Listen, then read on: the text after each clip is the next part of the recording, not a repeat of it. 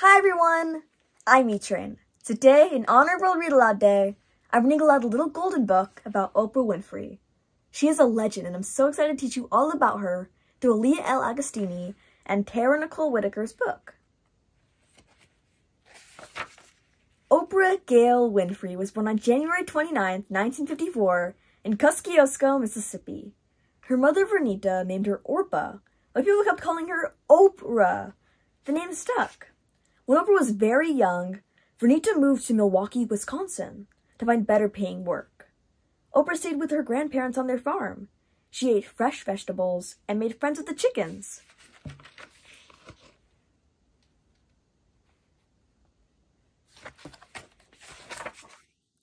Oprah's grandmother taught her to read when she was only 3 years old. Oprah loved books. We have that in common. They showed her a world outside her Mississippi farm. Soon, she was giving speeches and reciting Bible verses at church. On the first day of kindergarten, Oprah realized she knew a lot more than the other children in her class. Oprah wrote her teacher a note. It said, "I do not belong here because I know a lot of big words." They moved her to first grade. I gotta say, from the beginning, these illustrations are amazing. When Oprah got a little older, she lived with her mother and younger half-siblings in Milwaukee. They didn't have much money, and life there was hard. One Christmas, some nuns came to her house and gave her and her family food and toys. The nuns made Oprah feel special. She decided that she would help others like that someday, too. Oprah's high grades helped her become one of the first Black students to attend a school in the wealthy part of town. But Oprah soon started misbehaving.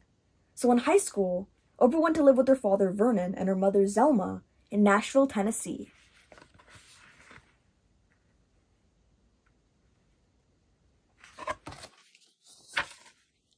Life was different there. Vernon was strict and made sure Oprah did well in school. She followed her dad's rules, worked hard, and made many friends. At 17, Oprah won the Miss Fire Prevention beauty pageant. When she picked up her prize at the Nashville radio station, a DJ heard her speak. He knew her voice was special, and he hired Oprah to read the news as an after-school job. She loved reading out loud, and now she was being paid to do it as well. In 1971, Oprah went to Tennessee State University.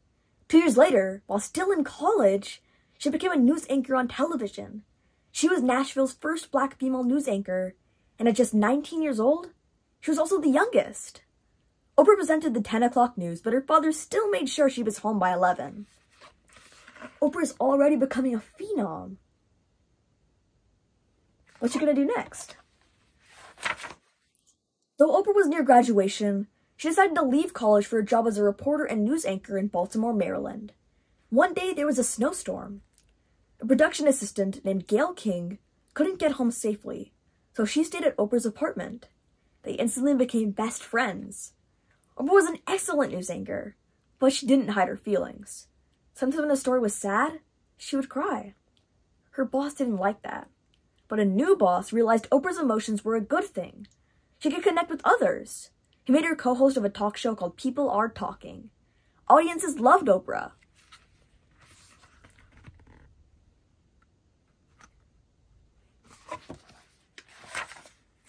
Just a few years later, Oprah moved to Illinois and became the host of her own talk show called AM Chicago. Again, Oprah was a hit. One fan was a producer named Quincy Jones. He asked her to act in his movie The Color Purple. As a child, Oprah had admired beautiful Black performers like Sidney Poitier and Diane Carroll. So this was a dream. She played the role of Sophia so well, she was nominated for an Academy Award. Good for you, Oprah.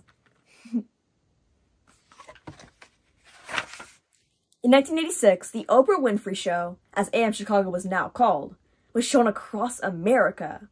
That same year, Oprah started Harpo Productions.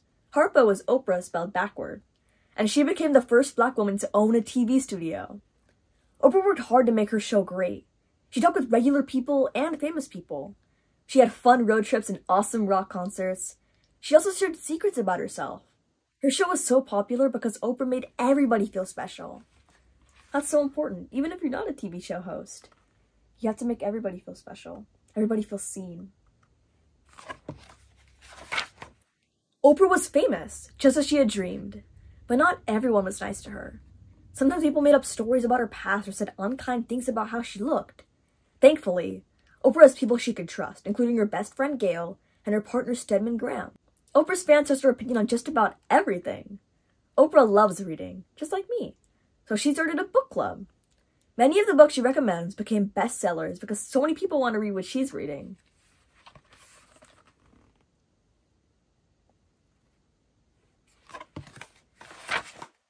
Some fans even wanted her to run for president. Oprah wasn't interested in that job, but she spoke highly of someone who was, a rising politician named Barack Obama. Change we can believe in, that was his slogan. People listened. Obama was elected president twice. Woo!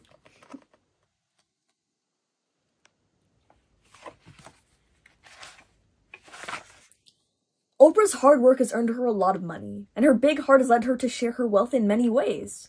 Once, she gave an entire audience brand new cars. Education is very important to her as well, so she has given millions of dollars to help start and support schools. In 2007, she opened the Oprah Winfrey Leadership Academy for girls in South Africa. The students there are all very smart girls from families without much money, just like Oprah was. Oprah is doing incredible things. So awesome. In 2011, after 25 years and 4,561 episodes, Oprah ended her beloved talk show. But she's still as busy as ever. She continues to interview celebrities, produce and star in movies, oversee her media platform Oprah Daily, run her own television network, OWN, and support numerous charities.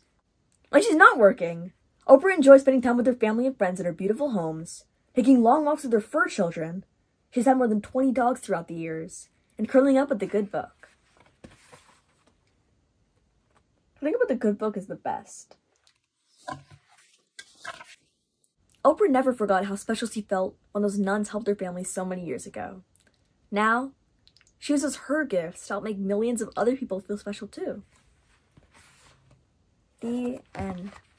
This is such a sweet picture book, and also an empowering one as well. Oprah used her influence to make the world a better place. What can you do to make the world a better place?